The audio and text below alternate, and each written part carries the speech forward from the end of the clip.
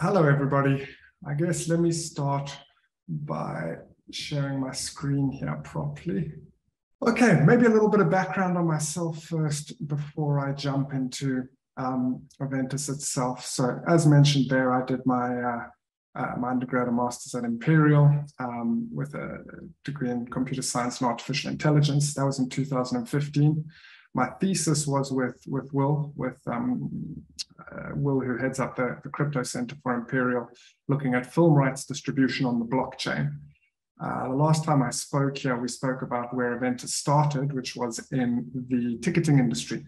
So we had a look at gone from the thesis on film, moved into music and specifically recorded music. And we saw an opportunity there around how the secondary market works, specifically referred to as scalping in the States or touting in the UK, secondary market dynamics of ticketing. So that we started building that out as a business. We went for a fundraise 2016, 2017. We ended up raising about a total of $50 million. And we used that to build out our ecosystem. So it we ended up doing a deal with Live Nation, which is one of the biggest people in the ticketing sector, various smaller players within that sector. But ultimately, 2019-20, around sort of COVID time, as you can imagine, ticketing wasn't a high growth sector. So we had significant treasury from the money we had raised, and we looked at how we can diversify Aventus. So that's what I'll be pitching to you here today, giving you an insight into and some of the use cases we have kind of come across since then on our journey. So Aventus in a nutshell is a blockchain that we've really focused on the user experience and the sort of interoperable nature thereof, everything that an enterprise really needs to adopt blockchain properly. So before I get into that, let's do a bit of history of how the internet has evolved, and I'll do a bit more around definitions on blockchain, just so that we're all reasoning from the same set of assumptions.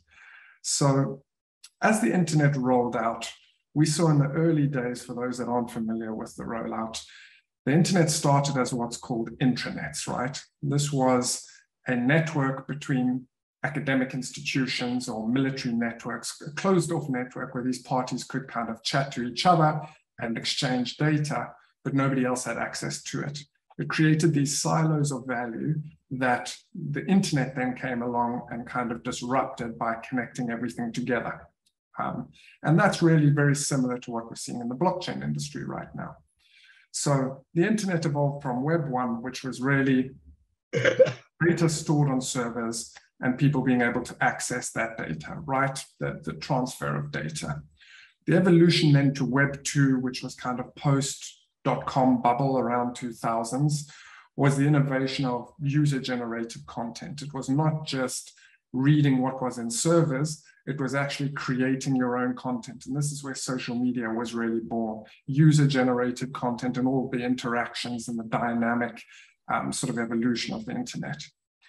And then Web 3 has come along. I'd say probably Bitcoin pioneered this in 2008, 2009, where we now have the ability to represent value digitally without an intermediary, right? If you think of blockchain, the real innovation that we have here is digital scarcity without an intermediary governing that.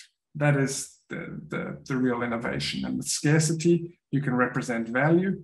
And once you have value, which we have as tokens in the blockchain space, you can start playing with the issuance, the supply side management of that token around certain actions that occur in a digital context. And this is how you sort of align people's economic incentives around a particular objective.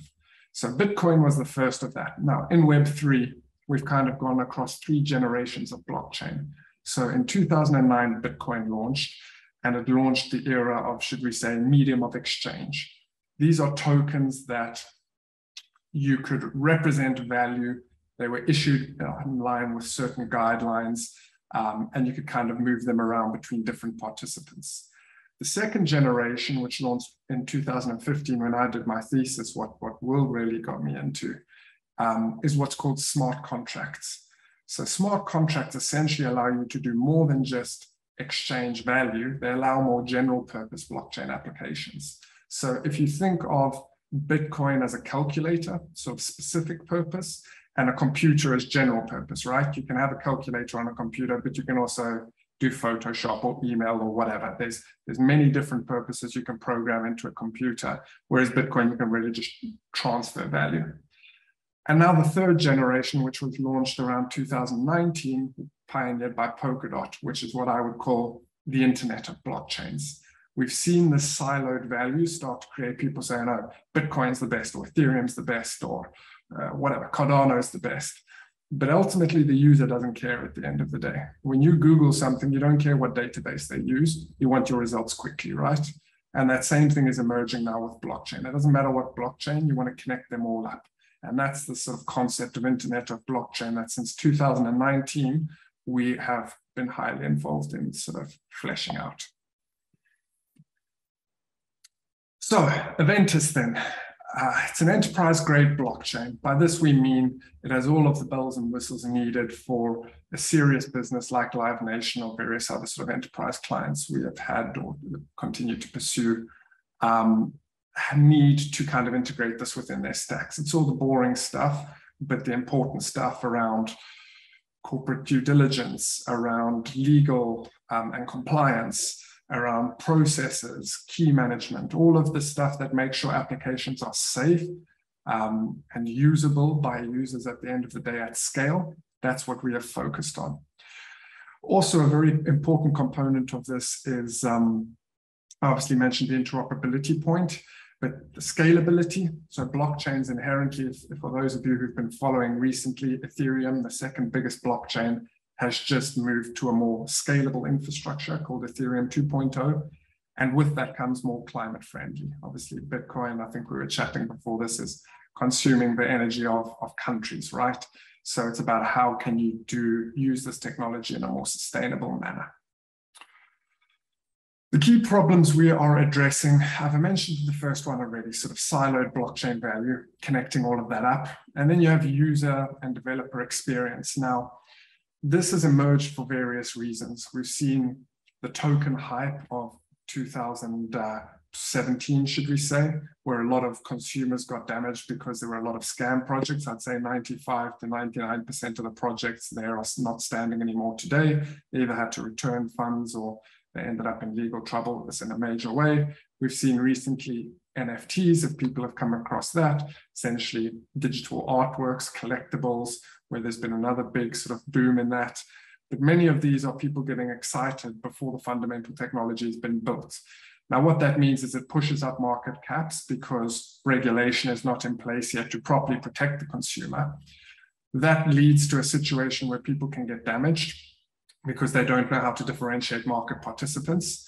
So there's been bad reputation or negative sentiment by some in market around where does blockchain actually fit? How do I differentiate a real product from not a real product? And then there's what we refer to as sort of a bedroom developer mentality in blockchain. There's been about $1.5 billion in hacks in blockchain this year so far. Most of those are because basic security protocols haven't been followed. You get these blockchains with enterprise level market caps of $10 billion, and these networks halt in production frequently because the core infrastructures in their disaster recovery hasn't been taken care of. So all of that is slowing down the adoption of blockchain itself in the areas where this technology can really add value.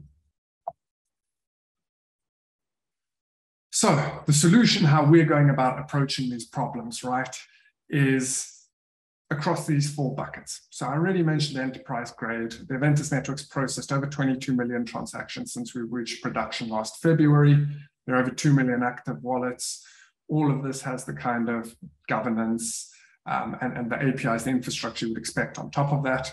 It's interoperable. You want to connect up these blockchains. You want to make this value seamlessly transfer across different networks. So we have a connection of over 50 of the biggest blockchains so far that can all now talk to each other in the sort of best standards of bridging, this is called at the moment. Sustainability, we're officially carbon neutral. Make sure that the network is designed as efficient as possible and offset any of that remaining energy usage that exists. And finally, it's this sort of scalability point, right? We do 2,000 transactions per second and confirm this very quickly at a low price, an average of 1 cent a transaction. So these are key things that are getting rid of the blockers to adoption of blockchain itself. So I'm not going to bore you too much with the detail of what user and developer experience means. There's just different key aspects that are required in any ecosystem, right? And Block Explorer essentially gives transparency into the activity that is occurring on a blockchain. Wallets, which give you a user-friendly way to manage keys and access this value. And then what we call the Gateway API, which is ways businesses can build on this with the kind of features that they would expect from an enterprise solution. Now, I think I've made clear in the previous slides why blockchain can be useful for business. I think it was Ernst & Young I read, what they kind of quite nicely explained what ERP systems did for sort of internal business processes, blockchain can do for processes across businesses. So it's really when there are multiple parties interacting with each other around some value source, whether it's the properties of immutability that blockchains have, that can be useful, that's provenance use cases, whether it's the value exchange, potentially even into sort of financial applications, debt instruments and whatnot. There's all sorts of different applications where there are low trust environments of parties transacting with each other, where blockchains can kind of add value there. Now, most of this I've already covered, but our use cases span the following, and I'm going to focus on this after we get through the next couple of slides, because I think this is where it's the most interesting to you. Where can this actually add value today? What use cases, right? So event ticketing I already mentioned, because that's obviously where Aventus started, but we've moved from that into sort of video games, royalty models, aviation most recently, non-fungible tokens, which I'll get to properly later, and blockchain as a service, essentially helping enterprise deploy this own infrastructure within their ecosystem. Now, our blockchain has a token that kind of aligns the economic incentives. What we have blockchain-wise is what's called a proof of stake network. So essentially, you're just talking about how the network agrees on the state of the transactions, right? The participants in the network need to agree consensus around what that stake is, and you align those economic incentives of the consensus achieving parties through a token. So anybody who says, I'm going to process transactions, has to put up a stake in tokens. This stake can be removed from them if they seem to be fraudulent. It acts as an economic deterrent to fraud. And anybody who wants to process a transaction in these networks pays in a token. So staking, that's that process of putting up collateral, saying, I will be honest, which can be removed from individuals. And then governance. These networks are decentralized. They're open source, they're decentralized. We develop it, we release it, and from there it's in the hands of the community. So the Aventus network itself, the major decisions in the network, like anybody who saw the move from Ethereum 1 to Ethereum 2, you have your token holders vote. 1 token equals 1 vote, and they essentially govern in a sort of democratic way the future of the network. Now, I've mentioned actually Imperial College is one of our validators alongside various other, mostly funds. These are the people who secure the blockchain network. They're the ones who are processing the transactions and putting up collateral. So they earn the fees in return for providing the service to the network. And by decentralizing your network, you essentially are moving yourself into a regulatory compliant category because there's no central party under sort of securities regulation. And it allows you to really kind of scale this thing up and let it be open source. So right now, the Aventus network has a majority of its network participants with third parties, sort of in line with that decentralized vision. It also helps the security aspects of the network. Some of those hacks I referred to previously were because too much control in the network sat with one party. So you compromise one party, the whole network goes down. In our case, for example, you would have to compromise at least 7 or 8 different parties to really be able to compromise the security of a network. I'm not going to bore you too much with the details here, but it's around governance, right? It's important to set up the regulatory structures. We put a lot of work into setting up the Aventus Foundation. We did this in Jersey Channel Islands because the regulators there just moved faster than the FCA or the SEC. In 2017, no regulator, FCA or SEC, had any guidance on this. whereas in smaller jurisdictions that are used to sort of more cutting-edge financial applications, you have the ability to work with the regulator, build the right structures in a compliant manner with top-class regulators, regulated entities, non-executive directors, all of that. And then another important aspect is watching across the sort of key jurisdictions globally how tokens evolve. Obviously, the frameworks for these things are changing all the time. I think China has banned and unbanned crypto about 7 times. India has been similar. They've been back or forth where they stand on it. The SEC is moving all over. Is this a Security and Exchange Commission obligation? Is it the commodities regulator that regulates tokens?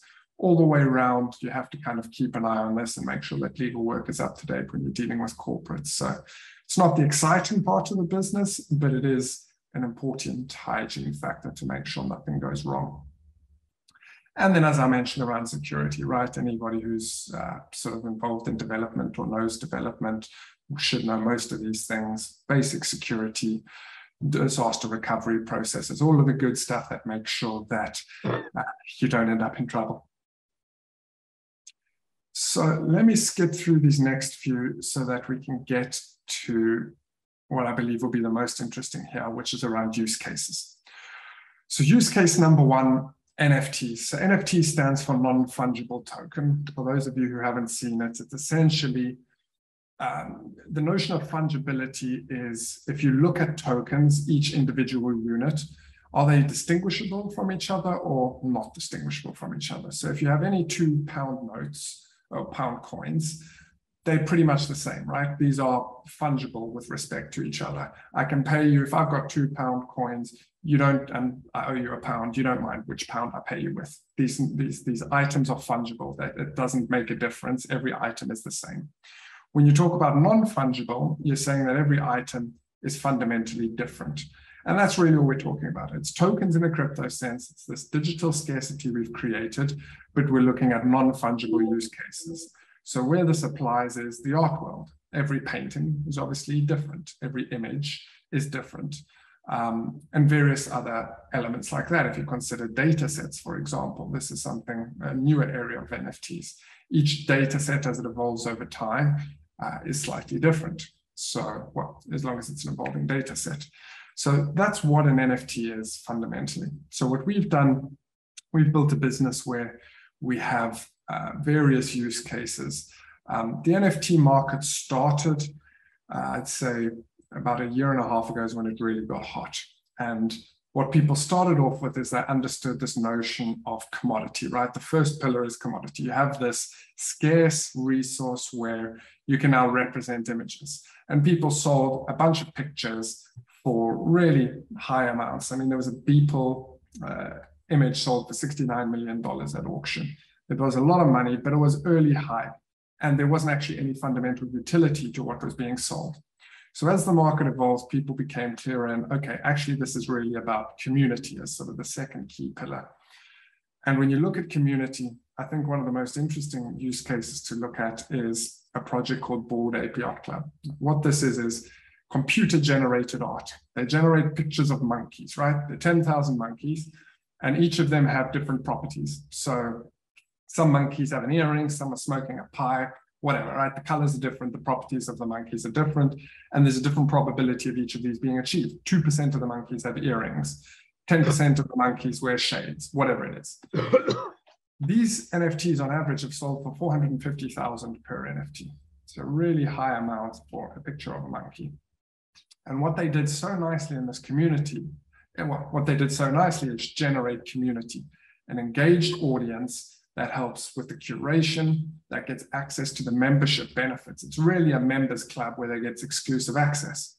What they did on top of the NFTs is generate an FT, a fungible token, or just a token as people refer to them.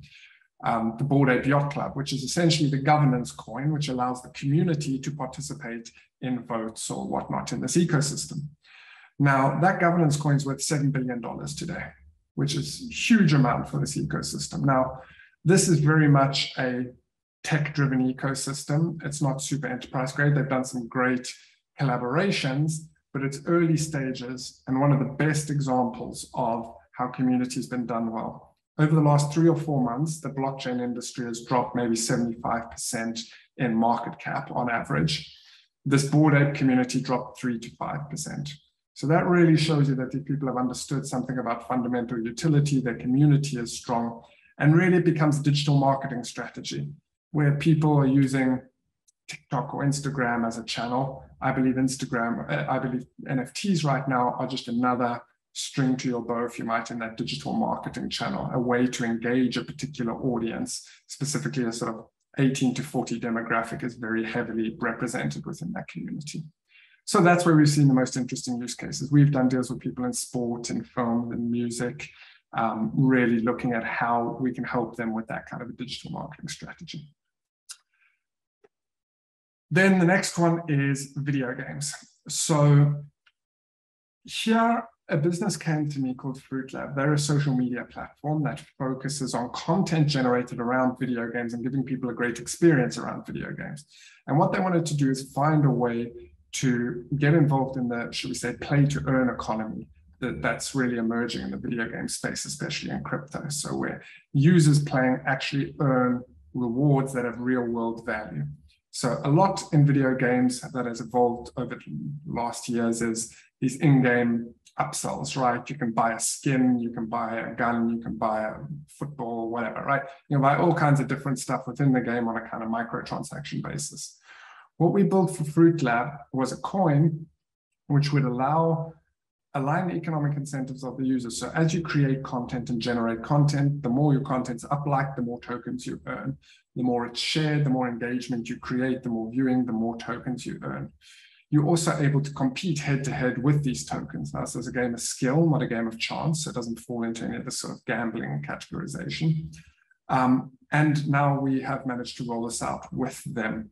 They've got a bunch of the AAA titles, which is the top tier of video games. So they have integrations with Fortnite and I don't know video games very well, but the top video games are now able to play this against each other. And that's a really interesting ecosystem we're seeing growing. There are over 600,000 users actively engaged in this community now. Just helped them close out another $2 million round in financing just based off the token alone. So it's a really growing ecosystem. That's an interesting application for blockchain in general. Another use case we have built out is aviation. So the fundamental premise here is we obviously have significant supply chain inflation at the moment, right? This is for a variety of factors. COVID certainly hasn't helped. It led airlines to shut down for a long time, lose out on a lot of revenue. They're really on the ropes in that respect. There are all sorts of additional checks and stuff that now have to occur, which increases time, increases spend. So all around, the aviation sector is hungry for operational efficiency, a reduction in their cost base. So we started working with Heathrow Airport and a national airline. We did a deal to explore on an R&D basis how we can solve this, and now we're rolling it out to the wider industry. And really the problem that we identified was around ULDs. So ULD stands for Uniform Loading Device. This is essentially the cargo containers that people put into planes, and you put mail or baggage or whatever else cargo within these containers, and they move around the world. At any point in time, 5% of these containers are lost. There's a lot of manual paper entry at the airports. There's all kinds of confusion as to why these things go missing, and that costs a lot of money. They also cause great delays in flights. If the cargo hasn't loaded, if they can't find one of these things, there's guaranteed to be a delayed flight somewhere. So we came in looking at a solution that can really help unify the existing systems they have, but also create a reward mechanism for their staff where the better a baggage handler does his job, as in the more times he accurately identifies where a ULD is, the more loyalty point, they essentially reward point that user gets.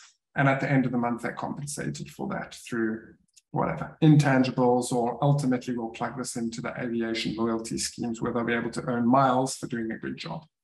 So that's the structure of that, incentivizing the baggage handlers to perform more accurate data input, but also creating a sort of unifying backbone across the various different systems for interoperability so that it's easier to move these uniform loading devices across the different systems. Then another use case we have is in loyalty. So this one, the CEO of Cashback App came to me, and it's a cashback scheme, right? So the basic business model of a cashback scheme is you have a guy who sits in the middle, the cashback operator. They'll sign up businesses who offer 5% cashback to anybody who buys in their business. The reason the business will do this is because the cashback operator has a bunch of clients. So it means more sales, but those sales at slightly lower margins. A user will obviously join it because they're shopping in these merchants anyway, and they want to, get some cash back, get a discount. Now, the problem with this scheme is there are a few different ones. There's an issue around user experience. So because of traditional banking infrastructure, it takes time to settle transactions between the various different merchants and users. And on a microtransaction basis, it doesn't really work. It's very difficult to say, I got 5% cash back on my $1 coffee. I've got 5 cents now. I want to go spend that in McDonald's, but traditional banking infrastructure isn't really set up for that. The fees and the delays don't really allow you to do that easily. So one is a microtransaction user experience benefit where you don't now have to make your customer wait until they have $100 before they cash out. They can use their balance immediately. They can sell it on the secondary market. They can respend it. All of that infrastructure works much faster. The second issue is more of a business one around the balance sheet debt obligation that is a loyalty point. You have obviously an obligation to honor all the cash back that your clients have racked up from merchants. Some merchants go out of business or go bankrupt. There's timing delays. There's all kinds of issues around moving that money around, but you're sitting with this balance sheet debt obligation. So we managed to build a 2-token model across sort of stable discount loyalty vouchers and an overall governance coin, which kind of takes up the slack. So anytime a discount voucher deviates from par, if you think of it in terms of a pegged currency, anytime it deviates from par, you either expand or contract the supply of the overall coin to take up that delta in value. So this means you create a stable peg. It also means you don't have to honor the full balance sheet debt obligation. The free market and the promise of merchants' reacceptance collateralizes this system. So it's a new way, a much more efficient financial way of operating loyalty schemes. Event ticketing, I've already run you through, so I'll do this one quickly. It's just looking at a ticket delivery solution. The market artificially prices tickets below equilibrium price, right? So if a ticket's really someone would pay 75, people are pricing it at 50. It's for a variety of reasons, deal with the artists, deal with the promoters, the venues, whatever. They want a sold out show, they need to recoup quickly. But when you see what happens in market, you actually have bots sitting there. So when Beyonce goes on sale on Ticketmaster, there'll be a bunch of automated computer programs sitting there trying to buy up these tickets and sell them on secondary market sites, which are not controlled by the people doing the sale, for higher prices. Then the minute you buy it on the secondary market price, they check out on the primary market and they've just arbitraged you and they take that delta. Now, the problem the industry has is they don't get a share of that, but they still have to price tickets lower. So the solution we created allows them to completely control and regulate this market so that they can only sell at the specific price. You bind the identity to a ticket, essentially creating a non-fungible token out of that ticket. And then you open up secondary market trading later on, where when those things transfer, you can always charge a secondary market fee on that because the blockchain gives you full transparency into where that moves around and whatnot. So that's the key value add that we've looked at around that use case. And then finally, this is one of our most recent use cases of blockchain as a service. There are various people who want to run their own blockchain networks. Now, this is still a small but growing market. So we did a deal with the founders of Paddy Power, which is a betting company, who've started a new venture called ASX Sports. So this is their, essentially think fantasy football type model. They've done a deal with rugby so far. So they have rights for UK rugby, I believe it is. Or maybe it's Irish rugby. It's a bunch of Irish guys. And they are now looking at essentially letting you buy players as NFTs, trade those NFTs, and earn reward tokens as part of that. So we deployed them a private version of the public Aventus network within their ecosystem. So rugby can run one node, American football can run one validator, and all of their network participants can come to consensus. The reason somebody would want to do this is, it's like that internet example I gave. You want to have control of your ecosystem so you can protect against money laundering, against any of the sort of fraudulent activity. So you control your validators, but you still have a connection into the public world of public blockchain, so you can leverage that value and the community and the, should we say, the assets and value that sit outside of your particular silo. So anyway, I hope that was interesting in terms of some of our use cases. I am going to stop there and we make this a bit more dynamic around some Q&A. Okay, that's great. Thank you, Alan. Do you want to? Brilliant. Thank you for that. So that was fascinating. And I think, yeah, for me, actually, you gave some great insight into new business models. Yeah, and it's, as you kind of, I think, emphasized, it's not just about the technology, it's seeing the business applications and, yeah, maybe making best use of some of the uniqueness of blockchain for those business applications. The one that struck me, actually, the container management one, that's such an obvious one, but the angle you mentioned about incentivizing people around actually updating information because they can benefit from doing it. That was interesting, and we now have a new acronym or initialism, a ULD. We didn't know that one before. So, yeah, I didn't know that one either. I needed some learning there. And your point is really, it's a really important one of finding where this technology fits best. Because if you see in the early days, or at least over the last few years, a lot of people threw applications that didn't work well at blockchain. And you see the conversion rates between proof of concepts with enterprises into multi-year contracts is incredibly low. It's increasing, but it's really low, which shows people are looking for a nice press release around blockchain. But there isn't actually fundamental utility around that use case. So that's what we're hoping to try and find the right use cases. Yeah, that's interesting. Well, it'd actually be quite nice to go back to some of those original promises and see which ones did land and which ones didn't. So yeah, I think diamonds and land registry, if I remember well from a while back.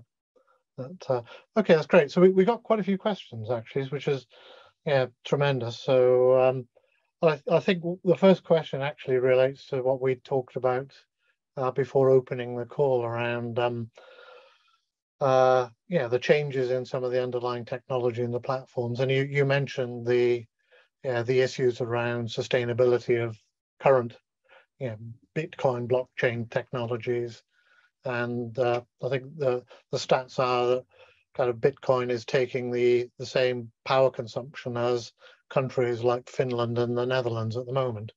So that's clearly not sustainable. And we got a question from David Hyde. So David, if you want to put your camera on and ask the question, happy for you to do so, or I'll ask it on your behalf. You should be able to unmute yourselves. Yeah. Hi. No, I'm happy for you just to read it out as I've written it. Okay. All right. There we go. So Alan, David's question is why is the Aventus layer 2 blockchain moving from Ethereum layer 1 to Polkadot layer 2? Layer 1, given the Ethereum switch between proof of work and proof of stake. Yeah, so there's a few different levels to tackle this one on. First of all, Ethereum has the biggest ecosystem, right? But it's moving quite slowly, and it has to because it's such a big ecosystem. It's been sort of 6 years in the making of doing this transition to the current system. Vitalik conceptualized this proof of stake model early on, and even with the Ethereum 2.0 merge that's happened in the last 24 hours, there's still a long way to go before Ethereum really realizes its vision of the various different shards, because it's supposed to now essentially split into 64 chains that all talk to each other, right? So Polkadot is there today with its infrastructure, with the Polkadot infrastructure around its parachain and its cross-chain messaging, which they've recently launched. If you become a parachain, which Aventus has just become, you're able to talk to all of the other chains. And fundamentally, the design is different. Polkadot is a layer 0 blockchain in that Polkadot itself doesn't have any functionality beyond the core blockchain usage, right? It's got consensus mechanisms, it's got messaging protocols, it's got all the stuff that's typically in common between blockchain use cases, but it gets out of the way when it comes to specific business logic. So the nice thing with that design is you can build a chain that's much more focused on an individual use case. And if you look at blockchain transactions, 70 to 80% of blockchain traffic is generic token transactions. The general purpose stuff that that benefits from general purpose smart contracts is the minority of blockchain transactions on Ethereum. So going specific use case per shard, should we call it, but each one having different usage. So each parachain, Aventus has certain use case. Moonbeam has all of Ethereum's functionality, so that's general purpose. Centrifuge has decentralized finance. So you have all of these different systems that can talk to each other securely, which you can't do out of the Ethereum ecosystem. Any bridge has an inherent vulnerability, but whilst maintaining the ability for that bridging to come into the Polkadot ecosystem, I find allows for the best trade-off between performance and specific use case functionality, but still allowing to leverage the kind of benefits from the wider ecosystem. So that's why we moved from deriving our security from Ethereum whilst maintaining the bidirectional asset flow to deriving our security from Polkadot. It's also one of the most green blockchains that's been running in production in that state for a long time, and Ethereum's still going to take probably a year to get to that state. So that's really what motivated our move. And also, we have a close relationship now with the Polkadot Parity, which is the commercial arm and the Web3 Foundation. And obviously Gavin Wood, who co-founded Ethereum and was the CTO, did most of the technical design and then did this. He's kind of innovated this to the next level in a faster manner. And it's great to be in that ecosystem where some of the sort of key thinking is still being driven from. Could you maybe just, for those of us who are kind of still getting up to speed with the jargon, say in a few words, well, what proof of work and proof of stake are, and the pros and cons of each? Yeah, so proof of work was the original consensus mechanism that launched with Bitcoin. And it's a very elegant way, well, it's something we had never sort of done before properly to create that digital scarcity where you essentially have people compete to solve a problem. Every time a block gets created, there's a new problem that everybody has to compete to solve. Whoever solves that problem first gets to say what the next block is. So this is the way where you have a bunch of different people without a central authority agreeing on what the transaction ordering is, because we can see all the transactions, who gets to decide which transaction happens when. That's what these consensus algorithms solve. So proof of work does that, where essentially the more energy you burn, the more processing power you contribute, the higher your probability of solving that problem first, and therefore being allowed to decide what the next block is. And every person who creates a block gets paid for creating a block. So that's your kind of incentive. Now, proof of stake, the objective is to achieve the same, an ordering of transactions without a central party. But the way you go about that is not based on computational resource, so energy consumption, but it's based on economic game theory. So everybody, the more you put up at risk, the more you stake, so the more of a token that you put in a bucket in the custody of the blockchain, the higher your probability is of being randomly selected. So you're essentially creating a probability distribution out of people's stake. My amount of stake divided by the total network stake is my probability of being selected. And that probability function is what determines who gets to create the next block, not based on energy consumption. In a simple terms, that's the difference between the two. So you can see why proof of stake would be much more energy efficient, because there's no processing. The processing is constant. It's randomly selecting and sampling and distribution rather than burning energy to prove who wins every single time. Okay, thanks for that. There's obviously follow-on questions to that, and people may want to ask, but we'll...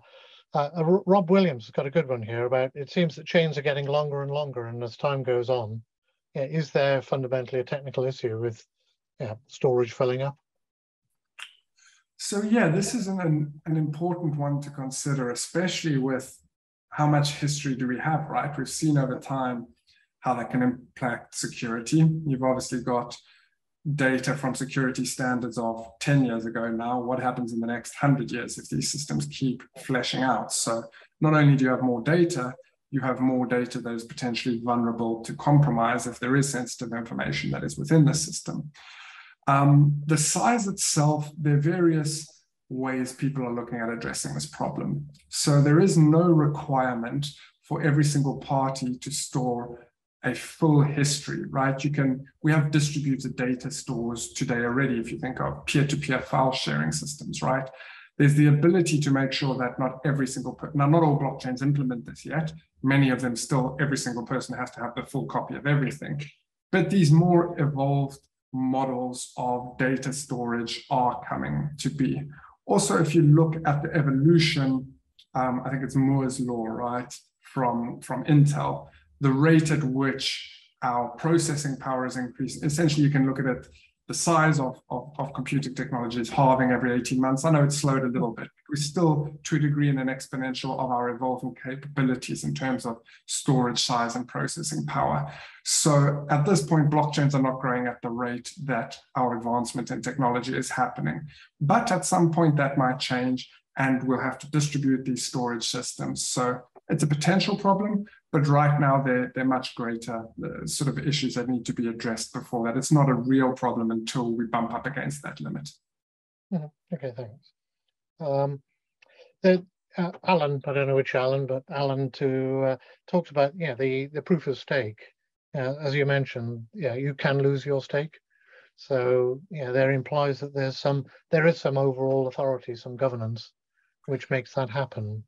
That's true, but the overall authority is the blockchain network itself. All of the rules by which you would lose your stake are automatically enforced by the smart contracts that sit within that blockchain ecosystem. So, for example, if I randomly sample the distribution and it's your turn to mine the block and your computer's switched off at that time, the system will automatically penalize you and take your stake away because you have a certain uptime guarantee to the network you have to provide.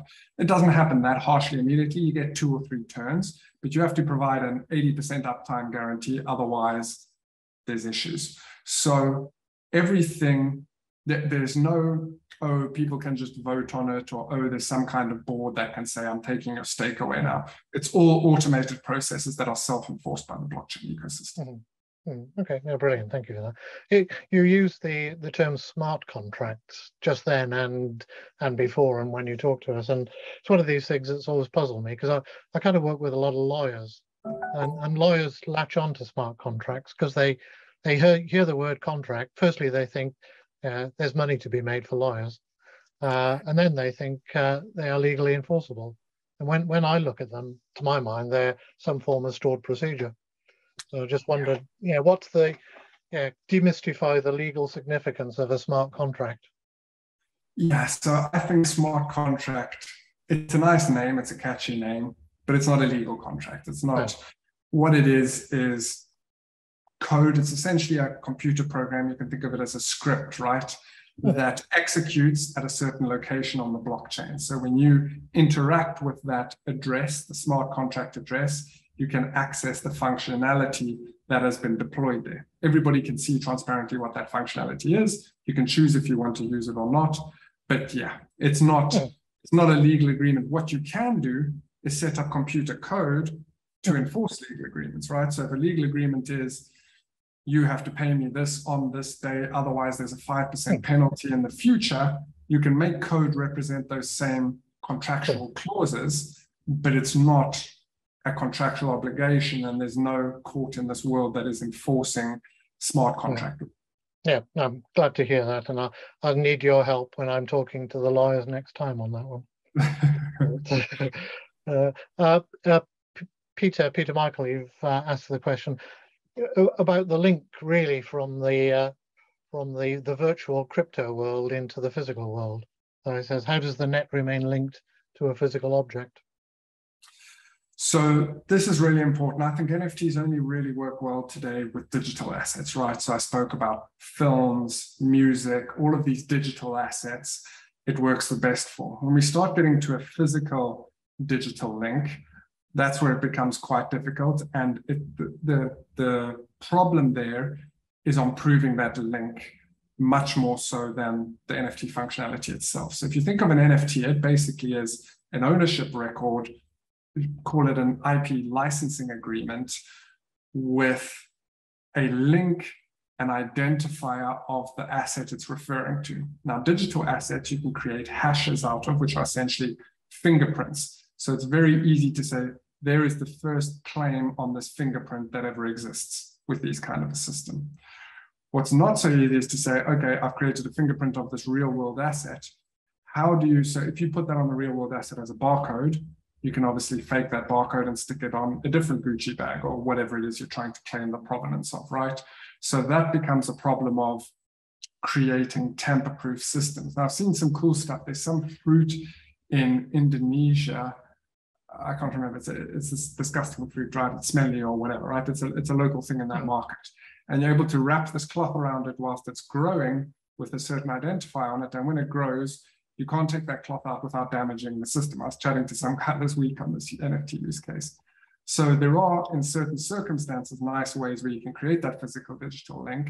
But that's a whole challenge, and that's a hardware problem in and of itself.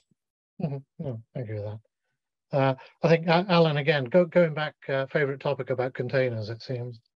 There was you mentioned the problem was container companies buying and selling each other. So he says, have you encountered that? So I guess that's a...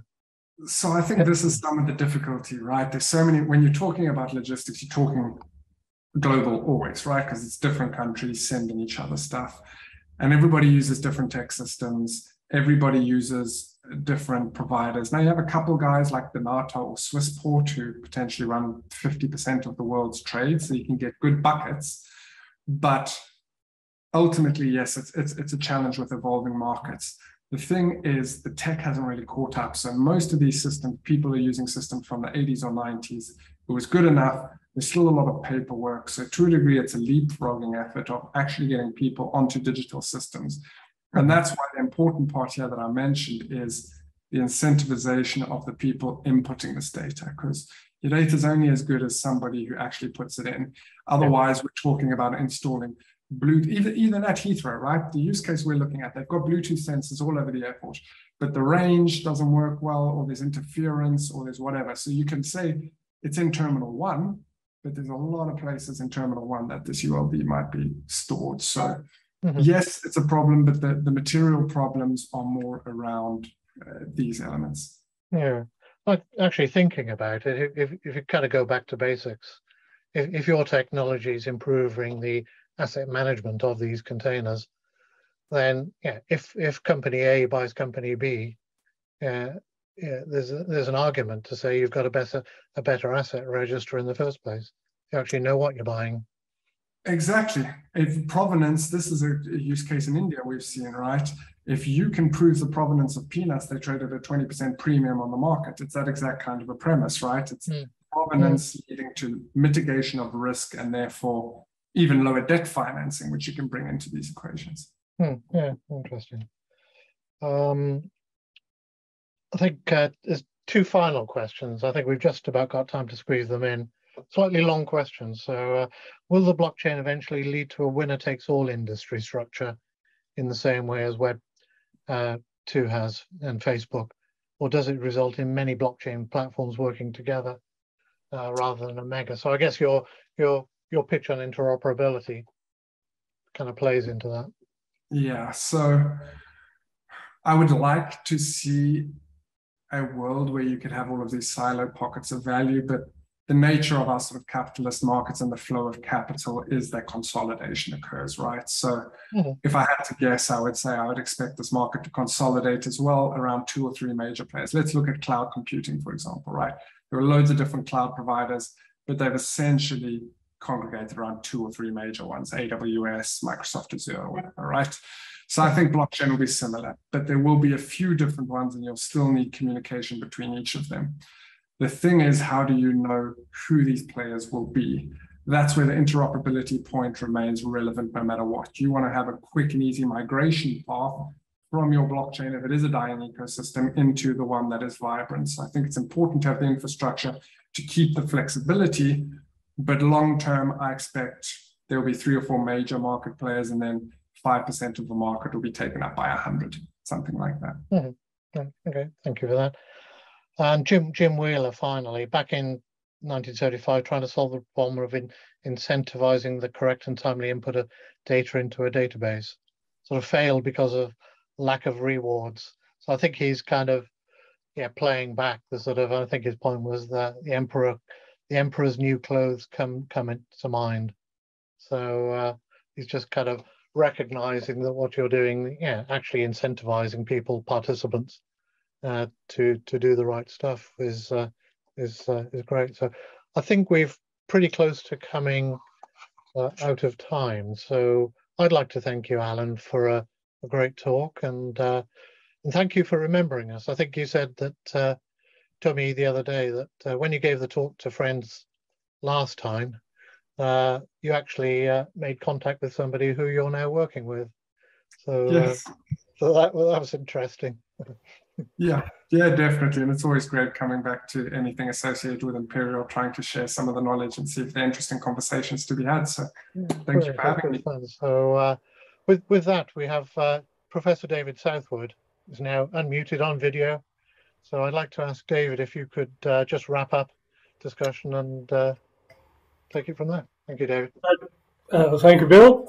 And thank you very much, Alan, for a very stimulating session. I think you've got a very good turnout, actually, for a fireside chat.